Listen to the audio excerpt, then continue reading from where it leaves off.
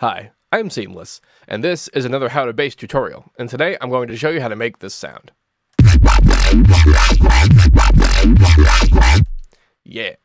This is a serum, and it's run through a bunch of some pretty regular stuff. We got some Maximuses and Vocodexes and all that, whatever.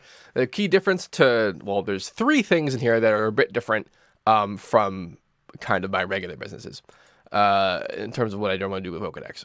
One of them is that I'm using Unison for once, and there's a reason for that. We'll talk about it. And this particular exact shape and the band distribution here actually had some pretty important considerations, and we'll talk about that as well. And the other thing that's new, sort of, but also old, is that I am using an actual modulator. I'm using a modulator that's not just the same sound. I'm modulating it with a recording of my vocalist Tom. He is in my metal band God Eater, and this is what he sounds like. Well, sort of. This is what his voice sounds like modulated with Harmor.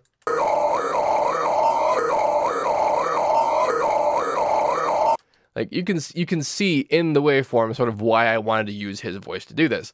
While I was recording him, and again, I use edits in the record so I could see it happening in real time. I thought to myself, he has pretty decent like formant definition. And this is kind of what it sounds like if you were to do this with like white noise and some really sharp like bandpass filters. And in fact, there's a couple low filter presets that do in fact do this, and they sound kind of like this if you get them low enough and in the right positions.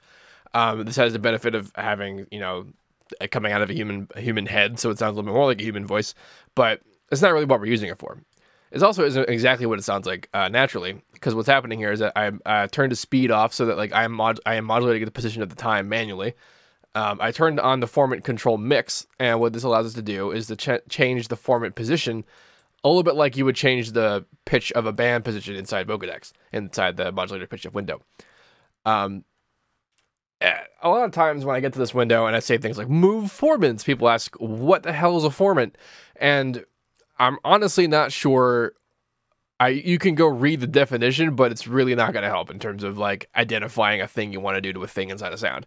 And so I tend not to ever like really give a definition for it, because it's a bit of a colloquial. It's right up there with people using the word transients. Just wrong 24/7. It's right up there with me using FM more or less incorrectly up there 24/7, but we're still going to keep doing it because otherwise no one will have any idea what we're talking about. And in the case of this, what it kind of does is it moves around the areas that it determines is the most important to creating the formant shape.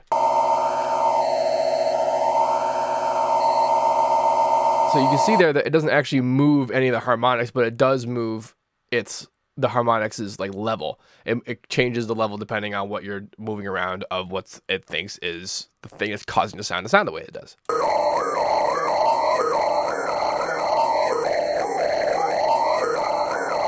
This is awesome, PS, when you're trying to do formant modulation changes inside something. Because like when you're doing it in real life and you're using a post process like a time stretching algorithm, which there's a lot of, you're usually moving everything all at once, but with this, you could move particular sections of harmonics in up or down and get that result without like muddling up stuff that you didn't really want to move, which is a real big problem when you do this kind of processing on stuff outside of Harmor.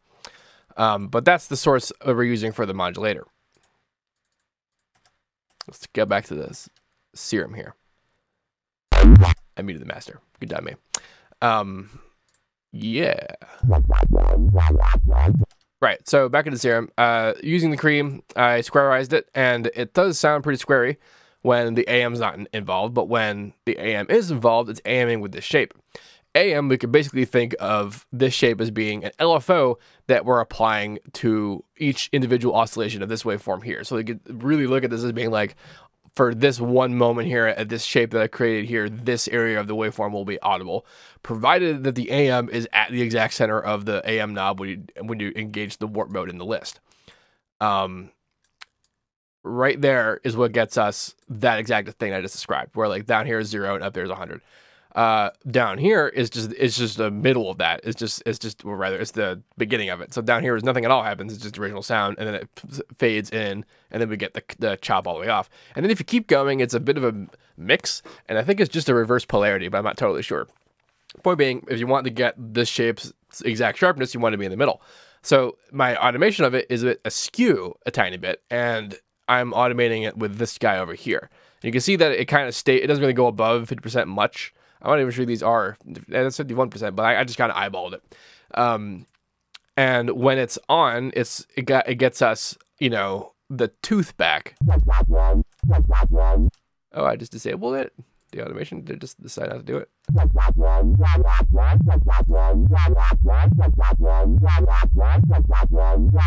hell? Oh, I turned it off. Ha, smart person. There it is. So then if we come back here, and you can see that now has that squarey kind of tone because that without the AM going on in there, we don't have the saw wave harmonics that are specific to the saw wave series. That's why we have this automation on, so that like choice moments can be that kind of smooth, and then the rest of them can be the sharpness depending on, you know, how sharp you want it, which is pretty good control to have. And then it goes into a filter. It's just straight up low band, high multi-type, but instead of it being the kind of multi-type that gets you different like controls for each different filter, it's just a morph between the three of them. And this is kind of interesting because if you look at my macro here, the morph is 1-to-1 all the way up the whole thing, but the filter is in the middle position here. So this means that like when it gets to the bottom, you can kind of see it happening. Like as it approaches near the end there, like it gets to, sort of like to the lower frequencies, but then like it opens up the low end, so we don't have the end of the bandpass filter blocking the sub frequencies. Same thing with that when it gets to the high end, is that we don't have the bandpass blocking the higher frequencies when it gets up that high. And because it's not like 1-to-1, it's not like, it doesn't have an effect that would be like, why don't I just use a bandpass filter? This actually has it solves some problems that bandpass filters create by just being different filters at those positions, which makes a lot of sense if you think about it. That sound gets put into effects. I should have been doing in a patcher. First up, Maximus, just crushing it with the bands. You can see like it's not subtle at all. I'm not using master compression on this because further processing will apply to it. And I've learned that it is kind of important not to screw with your dynamics unless you like have to. Especially at this stage in the early stages, because we're gonna do that a lot to it. Like we're screwing around with it in the multiband, like clearly, but it adds up to still being a pretty dynamic signal when you do that, at least in totality. So then when we do other things to it, like distort it and whatnot, like if it's already a capped signal, then a lot of the things that those processes can do aren't going to be present. Not terribly important, honestly. This EQ is interesting because it's an EQ, it's EQs, but I have essentially what was normally my like 2-notch thing, but I'm doing it with peak filters so that they're not like killing it completely. And I'm also automating the wet and dry of it on to match to modulation. I'm not totally sure why I decided to do that, but it does kind of change the character slightly.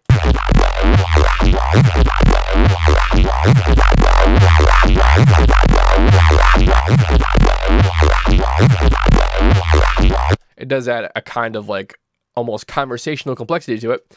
These two automation clips are those two bands that I'm automating, and these two, well, this guy is the mix level of that particular guy, and this guy is the mix level of the wave shaper, which comes next. I almost said Maximus. And I just automated the mix inside the thing itself. It tends to be that on the top end of modulations for things that have like a main modulation is that's the top end is where you have the most higher frequency stuff, and the lower end is when you have the most predominantly lower frequency stuff. And if you distort predominantly lower frequency stuff, you tend to get this kind of mud that I at least don't like. And a pretty easy way to deal with that is just to automate your mix so that you're not distorting your window that low, and you can take care of it that way. That's what I did here. Distortion itself is just, it's really kind of minor. Like, it's not like the usual just big old saturation. And that's because the sound is very busy and very full, and that means that like you don't need to do a lot to it to get the kind of crunch you want out of it. Next EQ is just a pretty regular looking EQ. Big old dip at 500 hertz, the typical neuro way. This gets put into two places. It gets put into a whole other channel that seriously just exists to be high passed. In fact, why do I have this in the patcher? It's not doing anything else. I probably had plans to do other things, but whatever. And this fruity balance. Oh yeah, I'm automating that too. Did I link that to the filter? I did. It's good that I looked into that because I forgot about that. Anyway, this guy gets put into Vocodex alongside the carrier, modulator rather. But the carrier is the synth sound. It's the sound that gets changed, and then the modulator is the thing that changes the sound, if you were ever unclear about that. It gets put into a Vocodex. Oh, I must have screwed up the routing button routing it. and routing it in again. Let's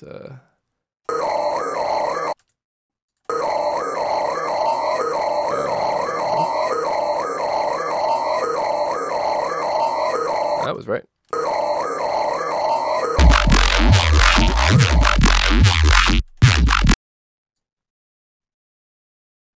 All right, so it turns out I actually, when I over here was demonstrating the filter and I turned the filter all the way up, I didn't turn it back. So then when it sounded like this, I was confused. It took me a while to come back and realize I did that. Whoops.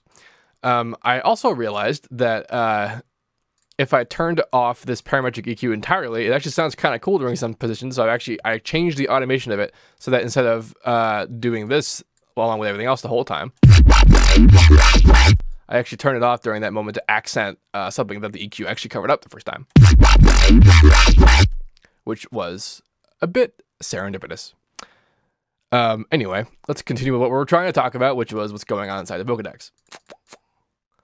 Yeah, awesome. So that's not terribly audible. So before we talk about, I guess, the actual Vocodex, let's talk about what we're doing after the Vocodex. This EQ, I actually did this when I did the Maximus, and some problems occurred, and there was an interesting solution. So like with the Maximus and the EQ together, this is what it sounds like. More or less the sound that we expected, plus a limiter, because I'm not using master limiting in the Maximus for a reason. We'll talk about it in a second. But what this EQ does, beyond EQing some stuff, is that there's two points being modulated. This low pass filter and this peak here. This peak is really there just to mess around with the low mid kind of form and section so that like it kind of forces weight in places that might not have been there naturally, which is to say like as a result of whatever I was doing ahead of time. It's real subtle, but it does, at least to my ear, have an impact that matters. The thing that matters the most that's happening though is what's going on with number 7.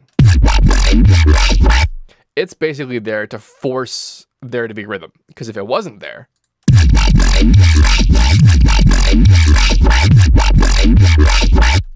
that's its value.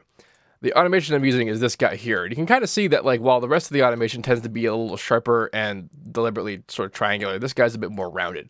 And the reason for that is because I really only wanted it to be engaged at the ends of phrases to sort of cap it, to sort of tell you that it's like a note, as opposed to being just a big old slur. And sometimes it's on, sometimes it's off. So here's an actual piece of automation that doesn't have it on during the main bit, and that gets us that fun little like slide into the next moment there. Having this sort of separate from the main automation, like, because I could have macroed all this together and that would have been easier, but like having this separate means that I can be that kind of nuanced. This is a pitch bend, super great stuff. This is the Maximus mix level, because you probably saw immediately after the filter that's doing this thing here, I have Maximus, and I'm also automating the wet dry of the Maximus. Why the hell would I do that? For actually exactly the same reasons that I would have done it to the wave shaper earlier, and that like sometimes that massive ultra super compression going on in the middle here like is actually super cool sounding, but like it's almost never right sounding for the entire length of like 0 to 100 of your modulation, and it's for a lot of reasons. And normally that modulation you want to maintain a little bit of dynamics anyway, because like you want it to be noticeably on or off like with your modulation. That's a big reason why putting that EQ in here with the low pass filter is to sort of preserve that. So we can actually keep doing that and solve it the same way by just automating the wet and dry of the Maximus, so that like we can have that sort of light and darkness in time and not have to worry about how crushed it is, because it's not actually that crushed all the time.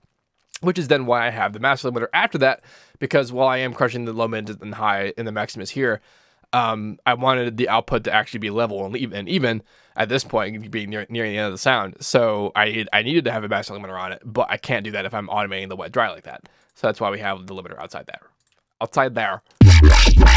Now, what we're hearing inside this is largely what's happening inside Vocodex, and we're not done with it yet, like, because there's the one last thing that we do to kind of save all of it, but there is some interesting things happening in here that impact some things. So first off is I'm using Unison. I'm actually using Vocodex's Unison.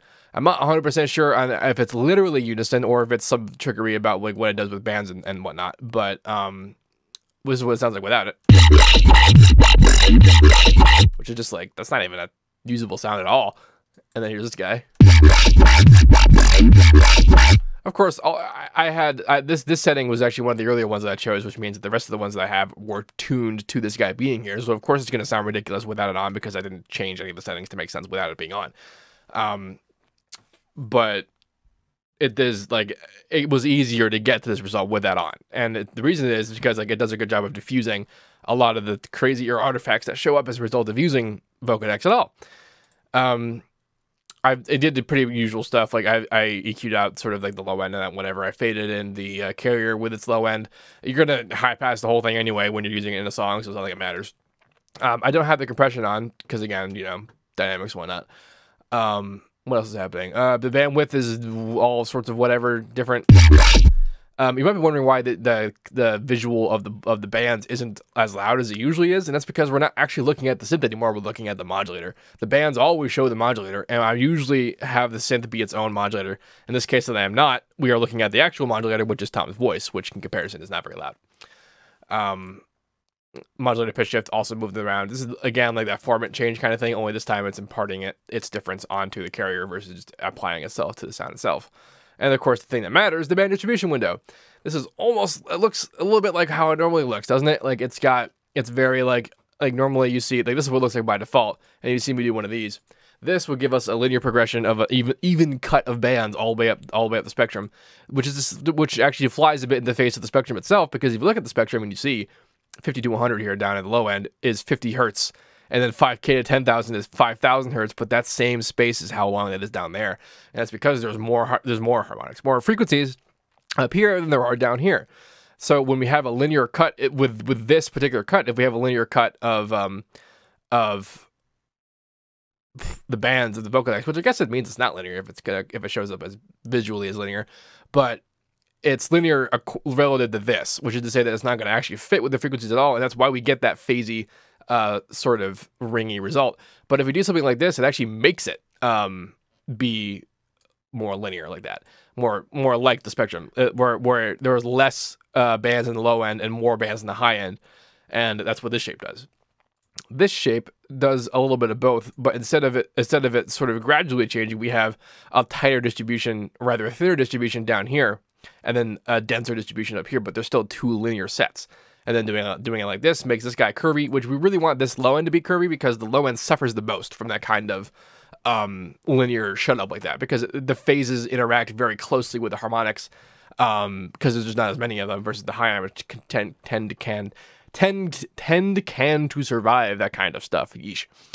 And in this example here, this actually gets us some kind of squelchy result. And I actually saved the state for the other one because I knew that messing with it would screw it up. If you've ever seen me mess around with harmers using an index mapping window or have done so yourself, you might be familiar with what the shape does. Where if I have a linear shape from bottom to top like this, we actually get some pretty straight, regular, like, squelchy business. And then if you do it like this, it gets sharper. And if you do it like this, it gets a bit different. And it actually works out the same way.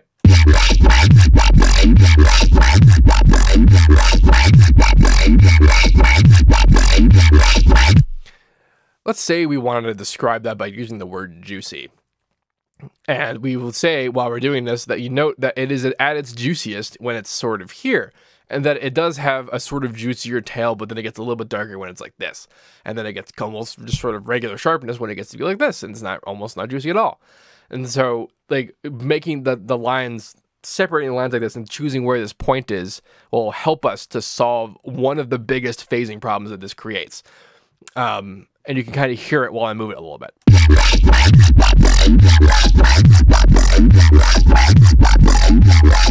Right there, you hear that ringing? That's a result of the interaction of the bands being forced into this position, and then kind of meeting here strangely. And that happens because where in the spectrum that we put this line to tell where it's going to happen, it happens to fall between bands or on a band or something like that, interacts with the bands that creates that ringing sound. And it's not permanent. Like, it doesn't have to be that way, but also doesn't, you also don't have to lose whatever else you get out of this position that you actually like.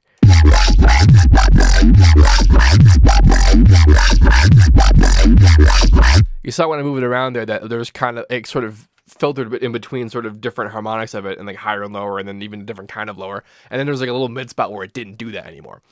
I am mostly doing that by feel. I'm moving around until I feel it not doing that anymore. But what is happening is that it's essentially aligning its phase with these two sets of bands, so that that ringing doesn't incorrectly interact, which in this case just means it does something that we don't like.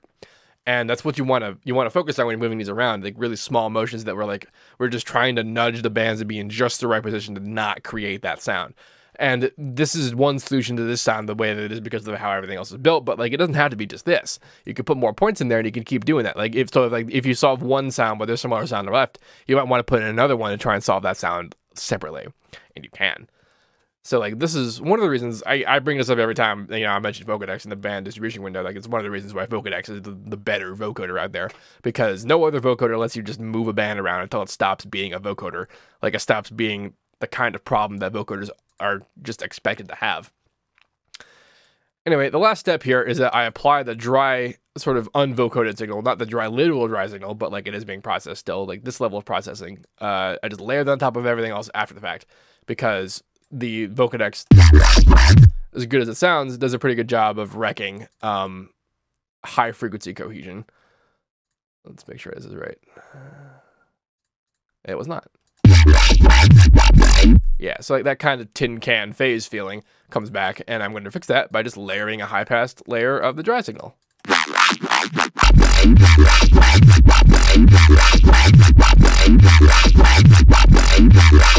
Yeah. So you can kind of hear it, you know, it's just high passing it. And like when I normally do the whole it's its own modulator thing, usually I can do this, what I'm doing, with Vocodex's own mixer up here. I could just fade in the modulator and high pass it. That's what this is. It's a high pass filter. But now, because I'm using a real voice as the modulator, that's what would show up, and that wouldn't really be helpful. So that's why I have to do this in a separate channel. It also helps that I can have a more you know, nuanced EQ versus just it being on off. But that's handy. I also have a fruity balance on this channel, because if I didn't, it would kind of spill over a bit. Which ain't really that bad sounding, but like I just wasn't in the mood for it to be that not together. But it's linked to the filters modulation, so like it's kind of in line with this. So it's nice and synced up to that. And then these two signals, the vocoded one and the layered, go into a last maximus, which is really very basic. Like, it's just like really just like, here's a limit, here's some time. Like, they're not very fast. The middle one's a little bit faster than that, but like that's just because it's the middle frequencies, and I need those to be. Those are like the crux of the whole thing. The bass doesn't need to do much because it's just where it needs to be, and the high frequencies as well are crushed up enough that like they don't need to be that much more crushed. Well, I guess the bass actually was kind of loud. I brought it down a bit. That seems to be what the case is. Pretty slowly though. I have a lot of delay in the low end here and a lot of delay in the master, which is keeping it smooth. Like, this is a sound that really benefited from not being like crushed at the end, because I wanted it to kind of be like to save parts of it. I had the soft saturation on, but it's not doing anything because it's not being allowed to leave 0 dB. Rather, it's not being allowed past the ceiling, which for the moment is at 0 dB. And then, yeah, that's the end of this. Cool. If you have any questions about this, please let me know. Don't forget to like, comment, subscribe, and all that good stuff. There is this FLP in the description of this video if you want to download it. And also, I have a Discord server now. That's also in the link in the description if you want to come hang out and chat with myself and like-minded producers and that kind of thing. Go for it. It's new. I don't have plans for it. I don't have goals. I just want to see what happens and all that stuff. And of course, do not forget to, as always, have a nice day. Man, I kirked the hell out of that one.